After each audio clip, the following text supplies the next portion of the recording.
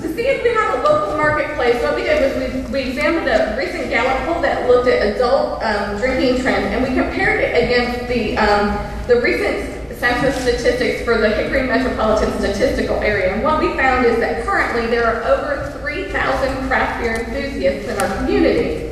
And even more compelling, by the end of the decade, based on industry growth projections, that should be over 12,000 craft beer aficionados.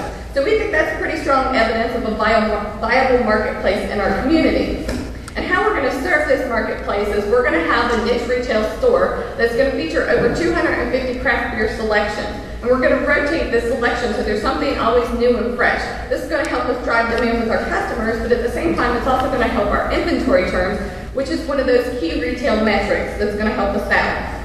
Our product mix is going to focus primarily on North Carolina craft beers, but we are going to supplement our product mix with some national craft beers, some imports, some gluten-free, and some organic beers.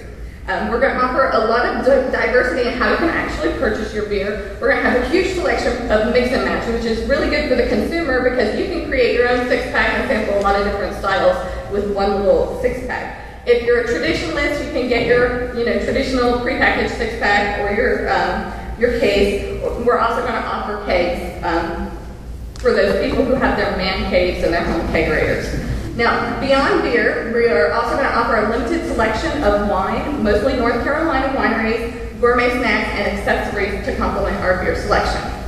Now, we don't want to be just a place where people come in and they pick up product off the shelf and they check out. We're really going to focus on creating a craft beer experience. And first and foremost, we're going to do this by hiring people who are passionate and care about beer and they're knowledgeable about it. Then we're going to combine that with a lot of beer events. We're going to have weekly product introductions, so there's always going to be something exciting going on in the store, frequent beer tastings, we're going to organize brewery tours and have seasonal events.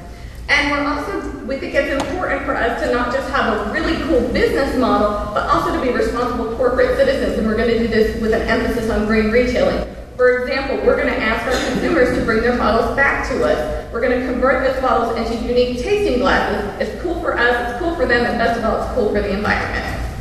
Now, the current marketplace is mostly being served by grocery stores, convenience stores, and wine shops. And there are two key variables for success in the craft beer market, and that's a wide selection and robust beer knowledge. So we think that we're well positioned to tap into that industry. So I want to thank you all for being here once again, and I hope that when the shop's up and running, you guys will come and have a beer with me. Thank you.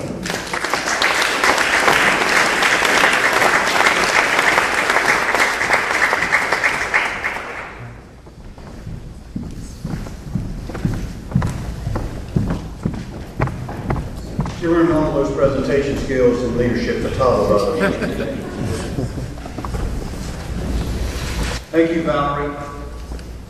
And last, but definitely not least, we have Mr. Peter Lohr of the Advanced Hydrogen Technologies Corporation. Peter?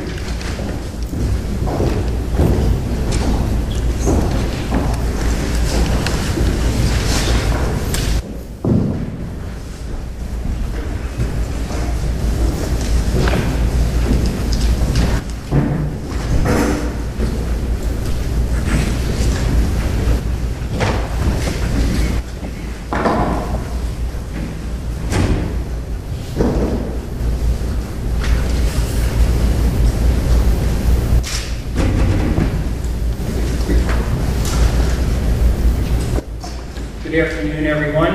My name is Pete Lohr. I have over 15 years of experience developing alternate energy technologies with one of the largest military and defense companies in the U.S. I retired from that position to follow the dream of creating a vehicle that does not rely on oil products. After extended research and development, I discovered and patented a new portable cartridge that does produce usable hydrogen. So I founded AHTC, which is Advanced Hydrogen Technologies Corporation. Previously, a number of auto manufacturers attempted to make vehicles that run on hydrogen, but they've been unsuccessful due to hydrogen storage requirements and refueling issues. my hydrogen-producing cartridge discovery solves the previous limitations of hydrogen use.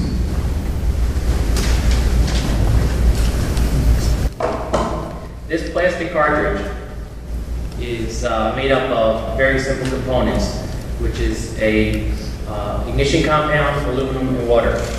This cartridge is capable of producing over 100,000 pounds per square inch of hydrogen pressure, which, if you translate that, it's 12 times the energy of TNT for the same weight without any explosives in it. To support the country's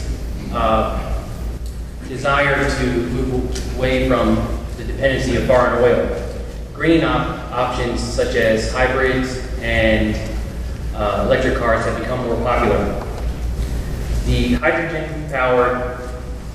This hydrogen-powered solution can make that a reality. This is basically how it works. A magazine like this holds 100 cartridges.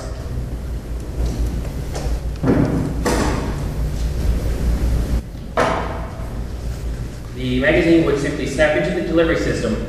Once activated, a cartridge would transfer into the firing chamber where it would receive a signal from a 9-volt battery. The hydrogen blast from the cartridge is then sent to the turbine flywheel where it starts to spin.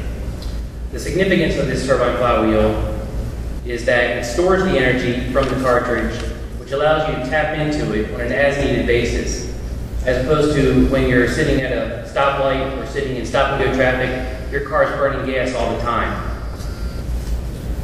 When the turbine flywheel starts to slow down, another cartridge is activated, continuing the cycle. Some more of the advantages of our hydrogen propulsion system is that it is environmentally friendly. There are no oil products used in any part of this procedure. And the only emissions is water vapor. The hydrogen propulsion system is also very safe. The cartridge contains no flammable materials. This makes it safe to transport, store, and handle. So if you were in a car accident, for example, this cannot catch on fire like gasoline would. Without being in the confinement of the delivery system, this cartridge cannot produce any energy whatsoever.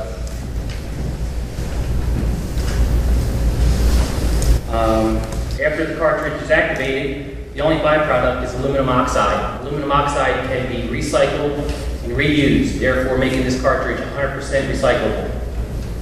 The aluminum, incidentally, aluminum is also the most abundant metal on the planet. 1 minute. Since we are in our early stages, we can only estimate how much energy from a cartridge will move a vehicle.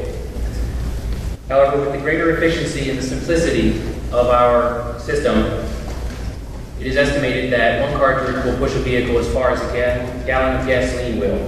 With gasoline approaching $4 a gallon, this cartridge will only be about $2.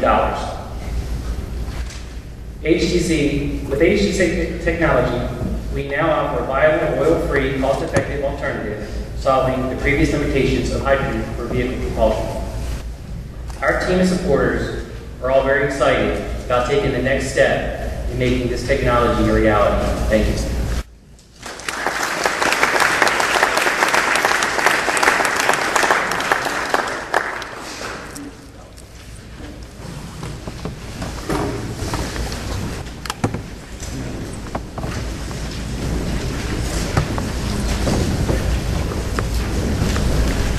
I would advise you not to get very close to Pete. Remember what he said, this is 12,000 times the power of dynamite. Be careful, I'll set this up here. Thank you, entrepreneurs.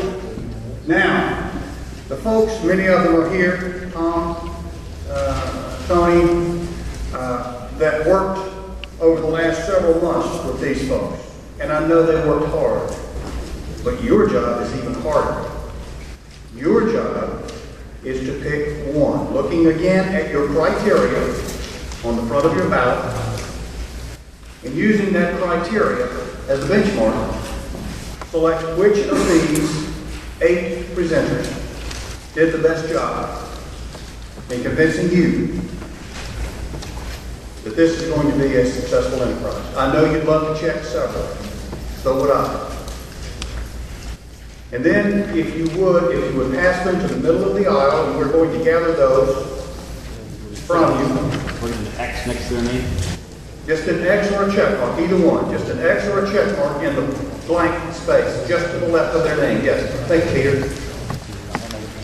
And then we are going to break for about 15 minutes while the results of the ballots are tabulated. And as a reminder, we've got refreshments for you just outside the door to the right of the boardroom. Great job.